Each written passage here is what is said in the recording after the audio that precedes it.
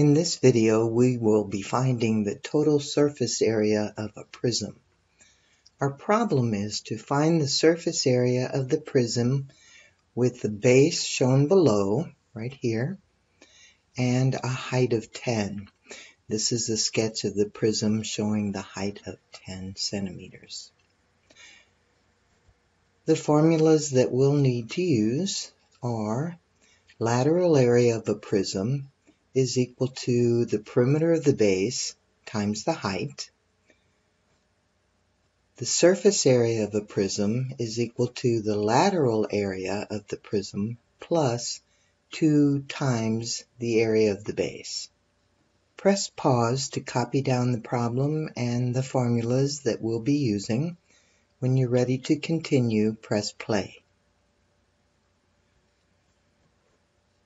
Now, since surface area requires that we have the lateral area of the prism, I'll use this first formula to find the lateral area of the prism.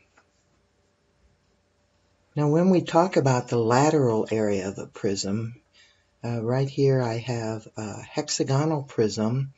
You'll notice that up here is one of the bases, and it's a hexagon. And then on the other side is the other base, and it's a hexagon. The two bases are parallel to each other, and the lateral surface area is this area around the edge. It's made up of 6 rectangles in this case, but we have, as far as the prism goes, we have the two bases, the two hexagons, and then the lateral surface is this edge right around here. So for our problem, the lateral area is this curved region around the side, and then the top base and the bottom base look like this. So since this is a prism that's a little bit different from the one I showed you, we'll just use these formulas. The perimeter of the base, we'll have to use the perimeter around the edge here, and then multiply that by the height of the prism.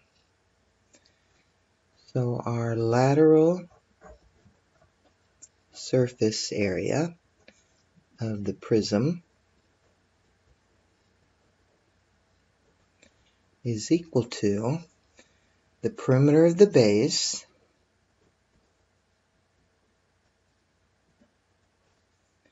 times the height. So that's the first formula that we'll be using. Now the perimeter of our base, we can see that we have the 3 line segments here. This top line segment measures 4 centimeters, just like this one. So we have 4 plus 6 plus 4.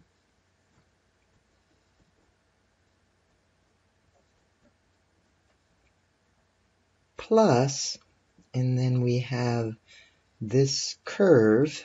We want the perimeter, or the distance around this curve. Now, normally when we talk about a circle, or in this case a semicircle, we talk about circumference. So we need half of the circumference of a circle with a radius of 3 centimeters. So half, and then circumference of a circle is 2 pi r. So 2 times pi times the radius, which is 3 centimeters.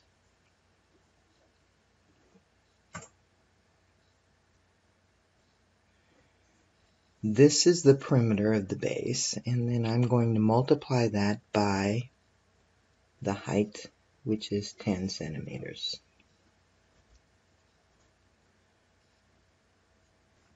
Now, in order to do this work, we need to combine the rational numbers.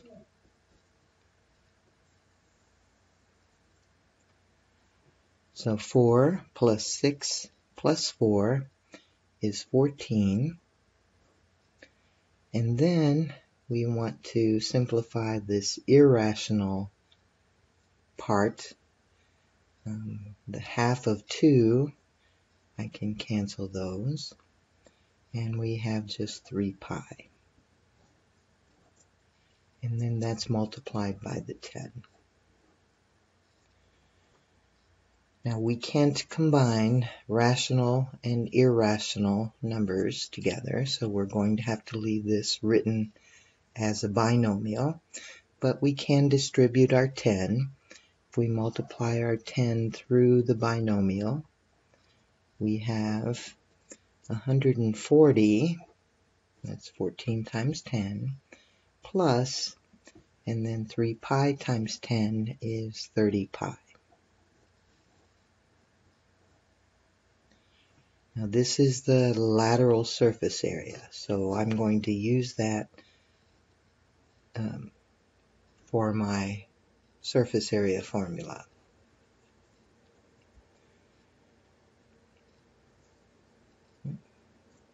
So surface area of a prism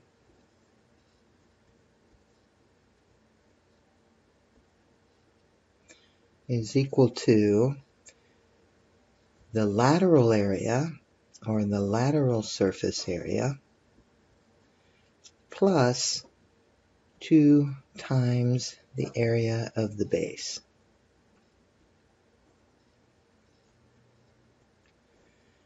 So the lateral surface area I already know is 140 plus 30 pi.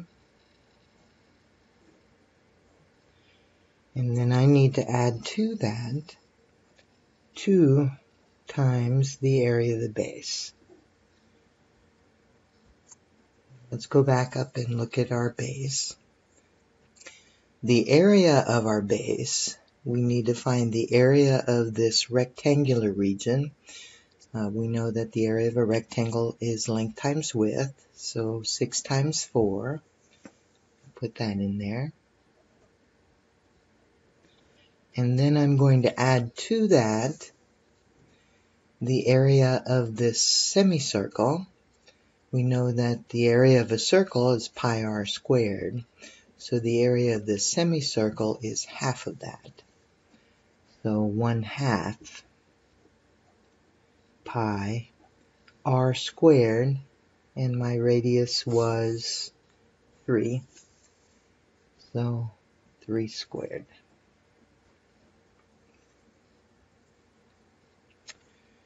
Let me do some simplifying here. I'll just copy this first part, 140 plus 30 pi plus 2 times. Now again, I have a rational part and then an irrational part, so I'll do those separately. 6 times 4 is 24. And then 3 squared is 9, times 1/2 is 9/2 times pi.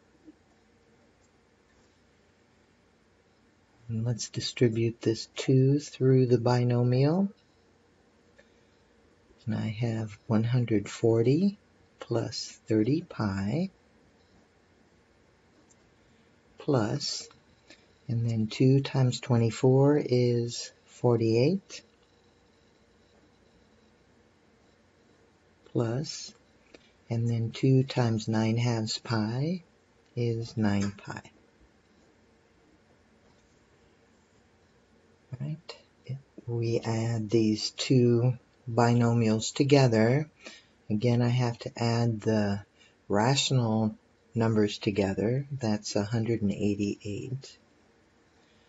And then add the irrational terms together, and we have 39 pi. My unit of measure was centimeters, and this is area, so centimeters squared. Now this answer is accurate. Let me go ahead and get an approximation. 188 plus 39 times pi equals approximately 310.5 square centimeters.